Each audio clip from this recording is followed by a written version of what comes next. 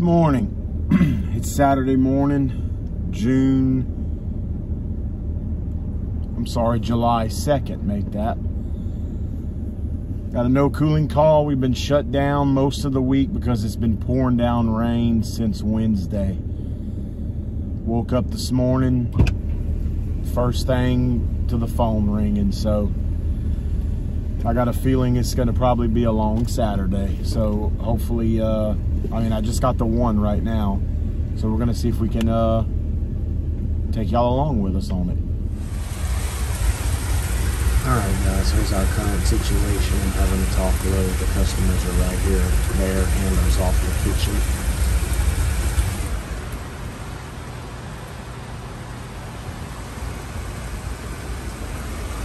It's an apartment style air handler, and I found the problem.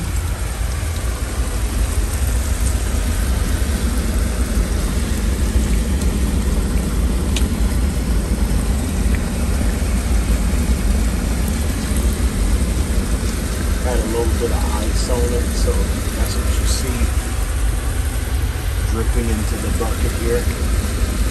So we're going to let that ice thaw out, brush this off, make sure the pressures are good enough until we can get here Wednesday to change the system out.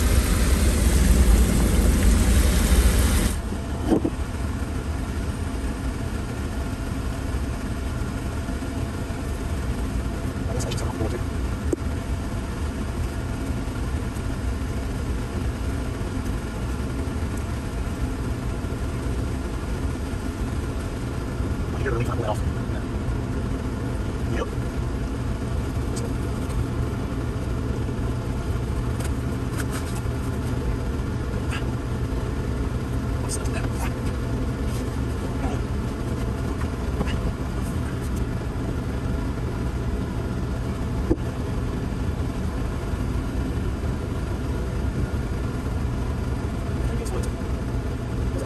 Oh, break it over.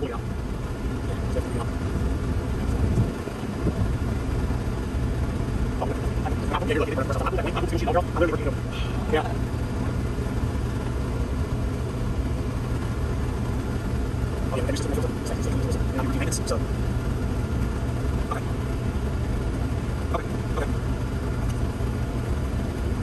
We should investigate swamp, but I'm sure it's worth quality. Yeah. I mean, I don't see this one now. Don't worry this year. Because it's a good issue. CRAs are going up, prices are going to go up. I mean, honestly, if I'm selling the house, I think it's just 14 to 55. Oh, okay, 14 to 55. I mean, all you can add is a 14. You know, you can add your filter. Yeah, that's what I hope. It puts it easier. Yep, you want to come up with 16 system downstairs. Yeah. And you'll come up with 5 times that. Yep. Well, you can hear this. See, that's like going off field.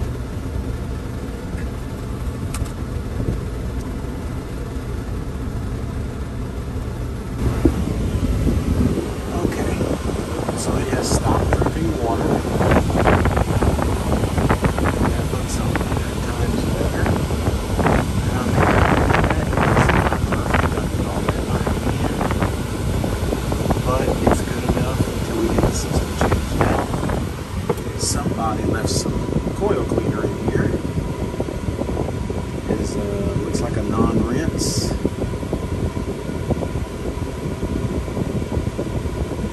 So I'm going to go ahead and spray it with some of this and make sure the charge is okay. I got it. So,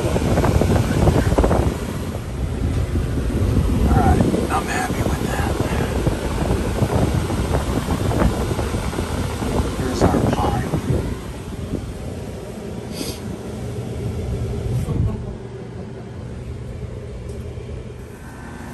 Alright, so they had the American Standard put in a few years ago. This is for the upstairs. It's a 2-ton from 2014, and it is a 13 SEER. This is there we go, a 2.5-ton from 1992, a Goodman. Boy, and she is pulling some good hot air now. It froze up instantly when he started it, which led me inside. But we're gonna check the charge for him. So you can see we're flooding liquid back to the compressor. And he told me he's had a couple companies out here come put Freon in it in the past couple years when it probably didn't need any. The whole problem was what we just saw inside. So we're gonna have to remove some of this charge. The head pressure's high, and we have no superheat. The coils are a little smashed up, but they don't look too dirty, but we may hit it with the hose. But we're coming back Wednesday or Thursday or possibly Friday. Definitely one of those 3 days to change the system out, so I'm not going to go too far into detail with it.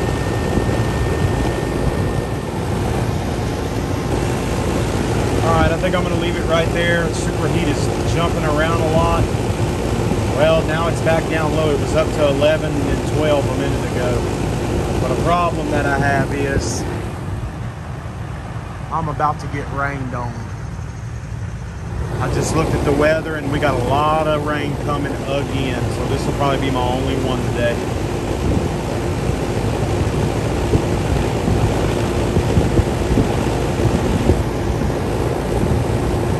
Man, that superheat is jumping around like crazy. But she is pulling extremely hot air. And it's only 71 degrees in the house. So I'm just, it could be mixed refrigerants too, the way that superheat's doing. This is R22. We talked about this on the live stream the other night. There could be some NU22 in here. There could be some MO99 in here. We just don't know if it's mixed or not. There's, you know, it's not tagged, so I'm assuming it's R22. But we could have some mixed refrigerants in here. So we're coming to change the system out one day next week, so I'm not going to get too technical with it.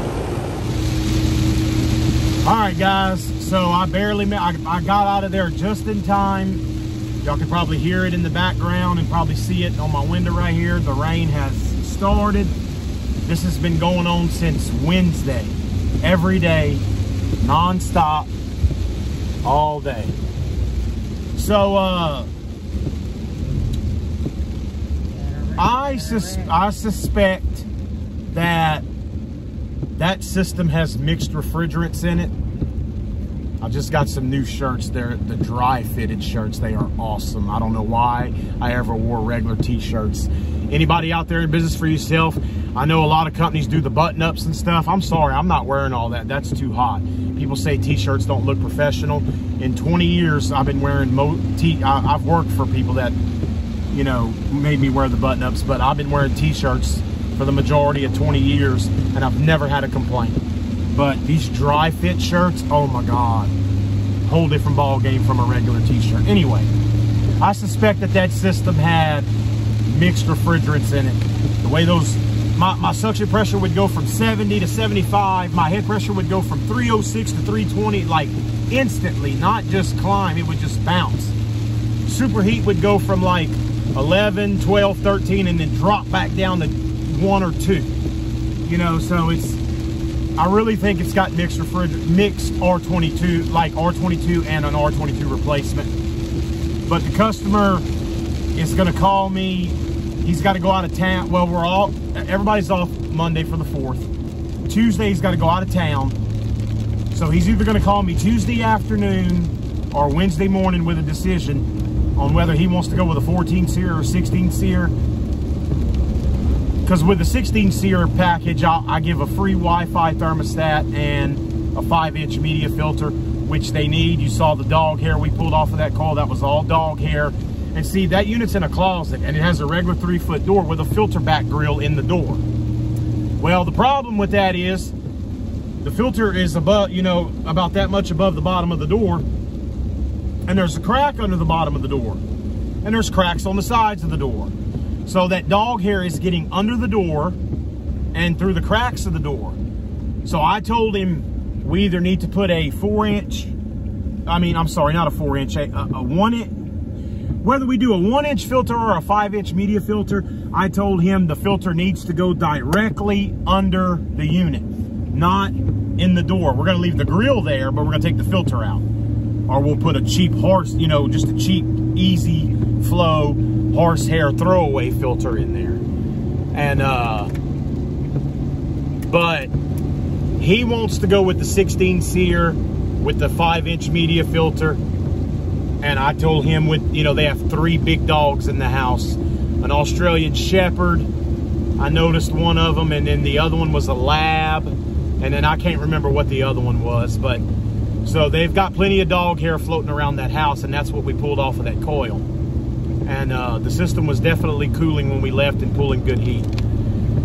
I probably didn't go into detail in evaluating the system as much as some of you super techs out there would have liked, but on a 30-year-old system, or right at 30 years old, well, it is 30 years old. It's a 30-year-old system. I'm not gonna do it. I solved the problem to get them air, and we're gonna be changing the system out next week. We just don't know if it's gonna be a 14 seer or 16 seer. He said 98% sure it's gonna be the 16 with a 5-inch media filter. So, you know, why go into all that detail? The coil didn't look that dirty, but it was smashed in several places. That's why the high head pressure, and also the high head pressure because of the mixed refrigerants. I'm assuming it's got R22 and an R22 replacement in it together. Anyway, I hope you guys enjoyed the video. We'll see you guys on the next one. Thanks for watching.